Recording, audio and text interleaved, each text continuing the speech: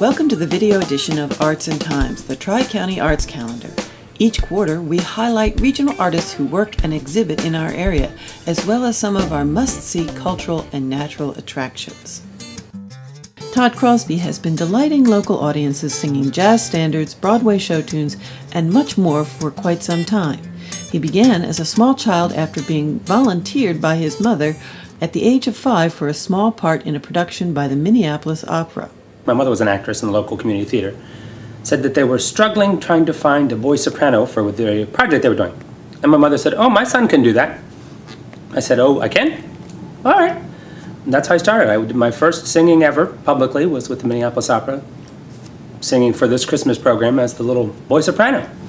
And I was hooked. I've done it ever since. 43 years. It was not long before Todd moved to the place of his family's roots here on the Eastern Shore. He spent the rest of his upbringing here and went to Washington College. His musical career took him to New York, Nashville, London, and beyond, but he kept coming back to Delmarva. Well, when I did the Boardwalk Cabaret, I was 16.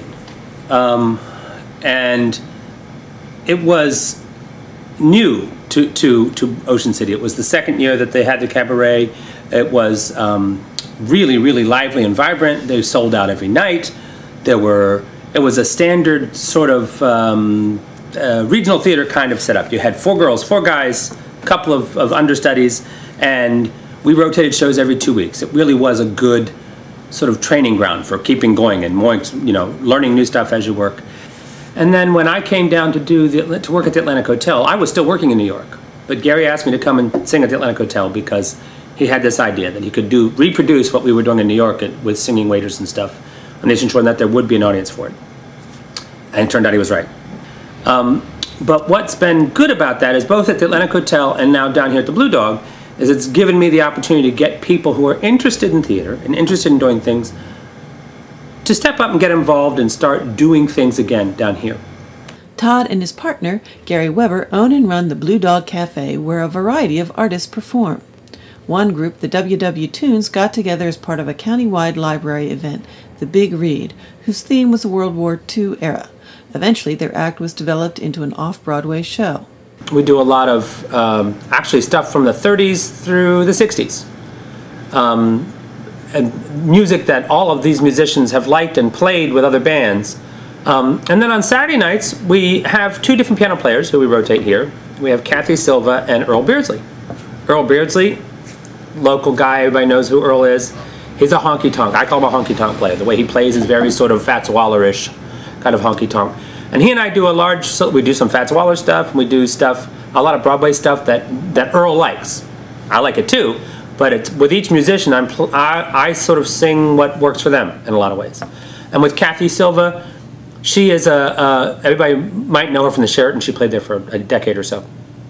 And she has a very light and smooth touch, and so we do Journey and 70s and 80s stuff, in addition to doing the Broadway stuff.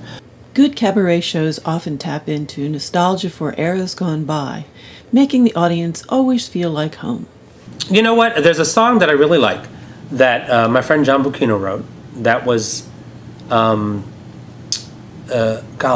the first song of his that I heard 24 years ago, sung by my friend Lois Sage. I hear your key in the door unlocking more than wood. The ceiling may not be dry yet, but it feels like home. Yes, we have come from a long way. Friends say wrong way. Still, I only know when you hold me, it feels like home. We don't need a dining room table. So far there's no one to invite.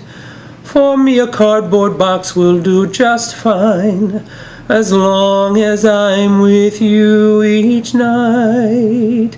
It seems to me if we never risk, we'll never win. And since we're in this together, It feels like home. Todd Crosby and his talented friends from here on the shore and across the country have shows at the Blue Dog Café in Snow Hill throughout the year. They also hold children's theater and adult cabaret workshops. Find out more at bluedogsnowhill.com. Thank you for watching this edition of Arts and Times. This Moonshell production was funded by the Worcester County Department of Tourism. Eat, Drink, Buy Art on Maryland's Eastern Shore. Visit eatdrinkbuyart.com to find out about 9 towns where great food goes with great art, all produced locally. You'll have a terrific time and take home a work of art you will always treasure.